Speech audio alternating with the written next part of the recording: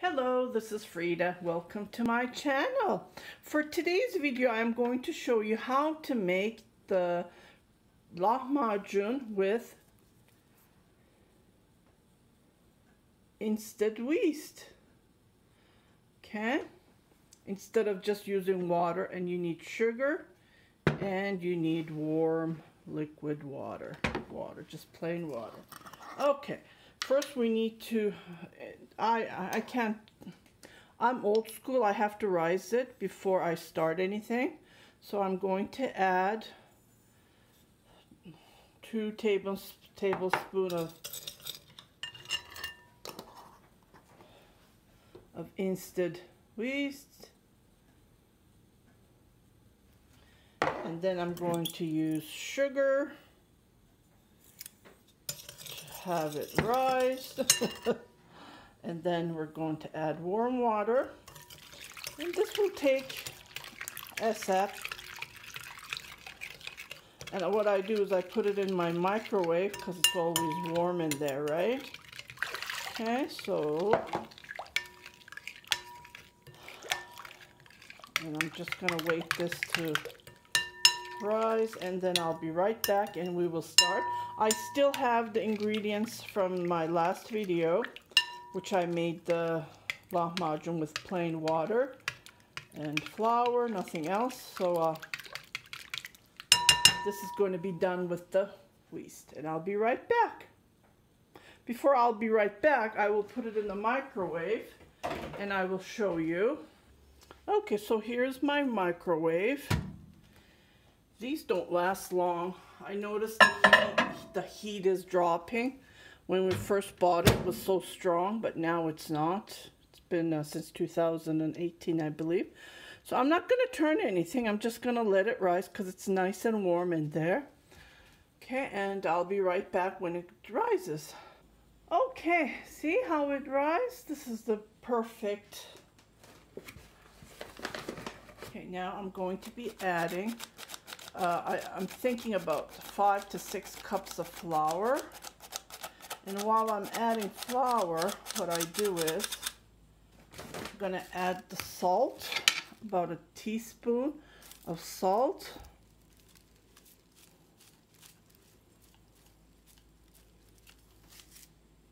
Add that, mix it together. And then what I'm going to do is, with my whisk, going to, and then it will become bubbly, bubbly, bubbly. While I'm doing that, I'm going to add more flour. Okay, I might need to use my hands. Well, I'm going to be using my hands.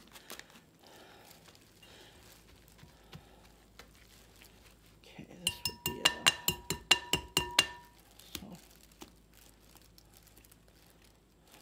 oops.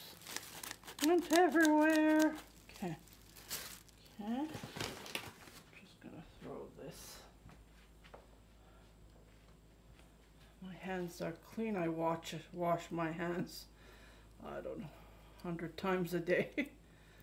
And I use vinegar, especially if I'm gonna be making food, just to be cautious. Okay. Just like this.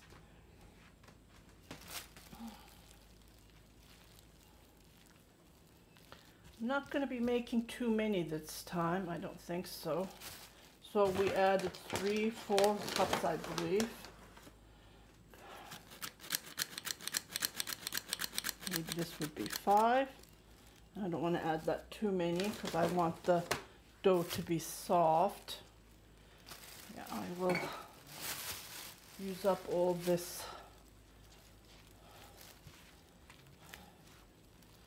flour, and then I'm gonna have it rest again, I don't know, until it rises. Yeah, this process takes longer. That's why lots of people just use plain water, salt water. Put salt in it because it's faster, right? This takes longer. That's why This isn't that popular, but I want to try it, and I wanted to try it with you guys. Well, I do make lahmacun. In the past years, I did. So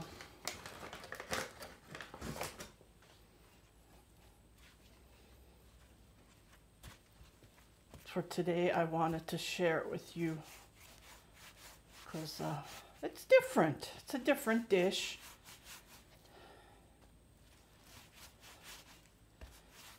And lots of homemakers are looking for new recipes, right?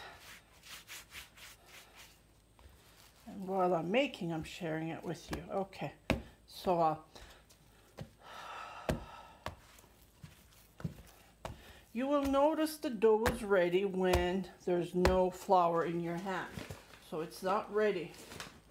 So I think I used about 5 cups of flour total.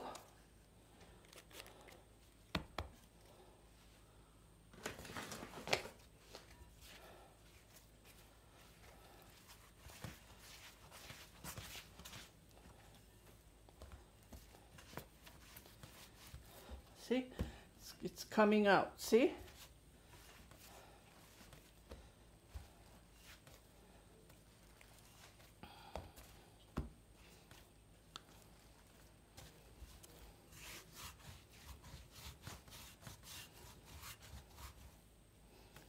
Just a little bit more.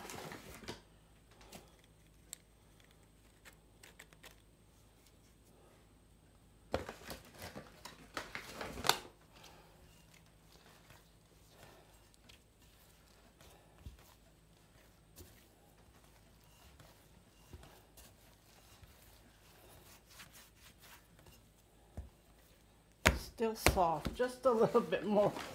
Oh my, this takes a while to knead it, right? And we want it, I want it in perfect, because too much flour will harden it, and we don't want that. We want it nice and soft. See how it picks up? And then it will pick up. Well, it didn't pick up, but I don't want to put too much flour.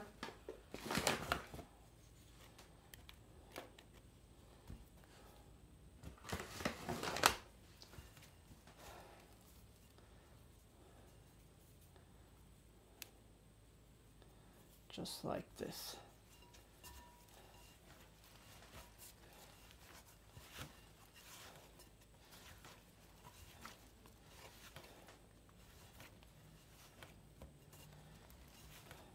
This is nice and soft. Try to move these ones.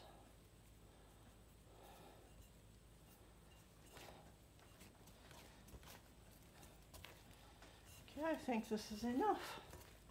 We'll knead it a little bit, and I'll be right back. It's gonna take me a while. Okay, so it's ready. As you can see, it just turned fantastic. So I'm gonna cover it with a bag, and I'm gonna put it in the microwave again and wait it for it to rise, and I'll be right back. Okay, so I have, see how it rised? That's what we're looking for. Okay, perfect. So what I'm going to do is I'm going to make small balls, batches, whichever you like to call them. And I will move the container right here. Let me just move this camera. I bought this from AliExpress as well for a small price. Can't remember exactly how much I paid, but it was not a huge amount. Okay, see? Picks up all of the dough that was left in the ball. This is how I do it.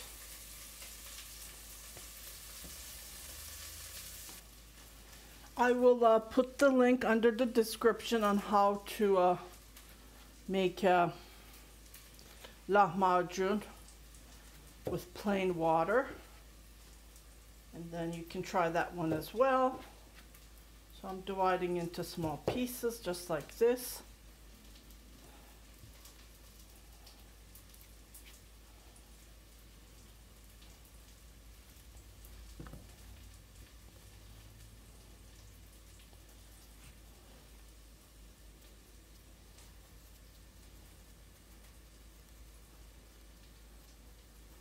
Making it into,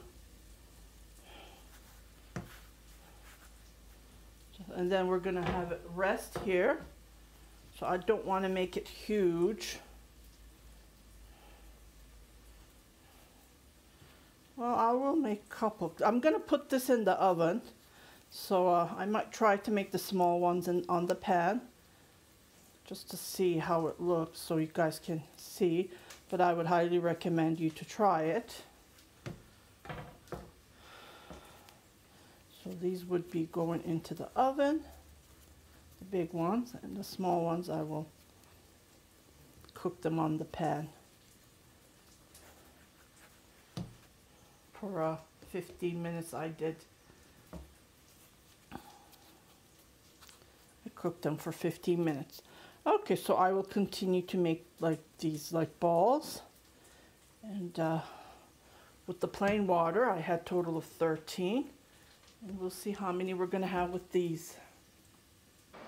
Okay, so I made total of 13 again, but some of them are small, so some of them I'm going to put them in the oven, some I'm going to cook them in the pan. So I'm going to rest this a little bit and I'll be right back. Okay, so I'm going to start with the big one and then put it here, then move these small ones just like this.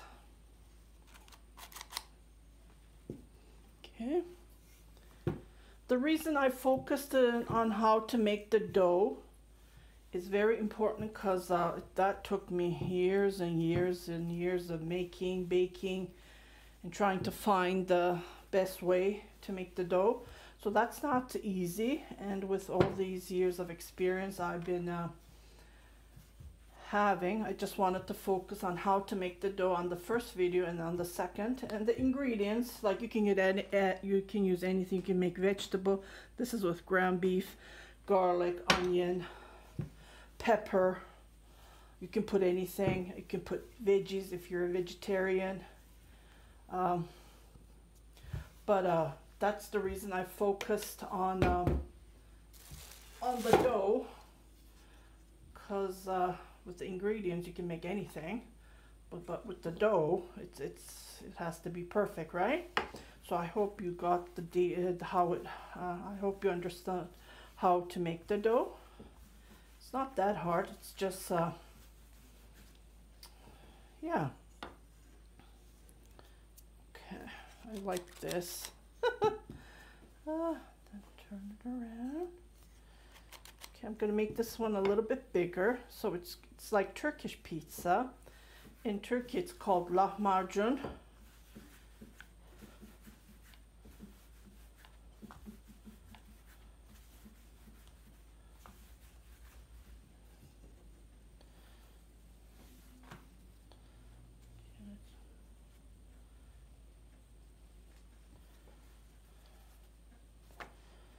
So again, you can make the dough and then put it aside, but don't put the ingredients. Just put the ingredients when you're ready to put it in the oven, or when you're going to make it, bake it, cook it on the stove top, because it's watery, right? We don't want to get the dough watery. Okay, I think this is enough. It's pretty thin enough. Okay, I'm gonna move.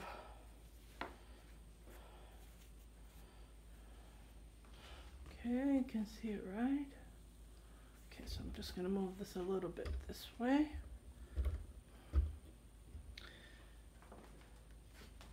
Okay, bring this here.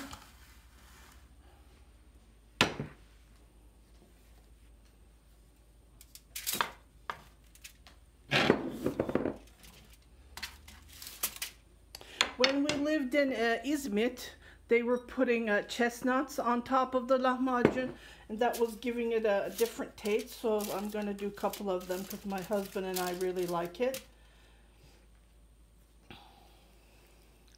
Again, this is done with yeast, whichever you pronounce it, and it's going to be different than just the plain water and salt water that we have done on the first video. So you can try it. So easy. You're going to ask me, can't you buy this where you live? Yeah, we buy it, but I like to make it at home. It's homemade, right? We buy it. We buy and eat. But it's nothing like homemade, right? Okay, so I'm going to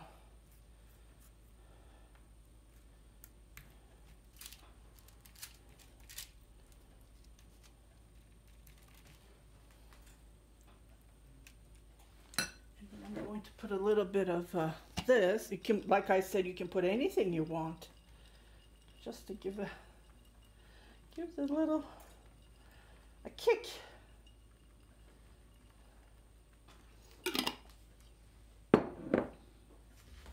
And then I'm going to put it in the oven right here in the oven for I don't know, let's see how long it's gonna cook up. I put it down up to 350 on my oven here. 370, I'm sorry. Actually it's 375. Okay, so I'm gonna continue making more dough, and I will try it on the stove top and see what's gonna happen. I'll be right back. Okay, so I put another lahmacun and it's cooking. See? There's no bubbling, so the meat is cooked, but I just want the dough because this is done. So I want this part to be brownish, so it hasn't turned brown yet, so I will wait for that. Meanwhile, I removed one batch from the one lahmacun from the oven, so this one is cooking. As you can see, the meat is cooked, but the dough is still not cooked. So here it is. This one's cooked. As you can see, it's all brown. Isn't this gorgeous? My son is going to be having fun. And this is from the pan.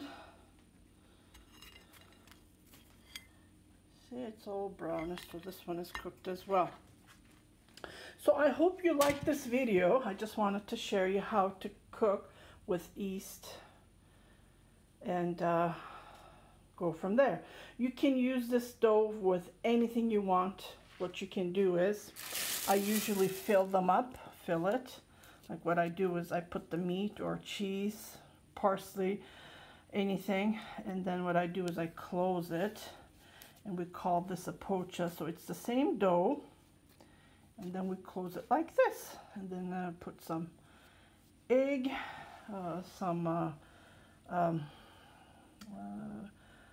some stuff, oh, can't remember, cinnamon,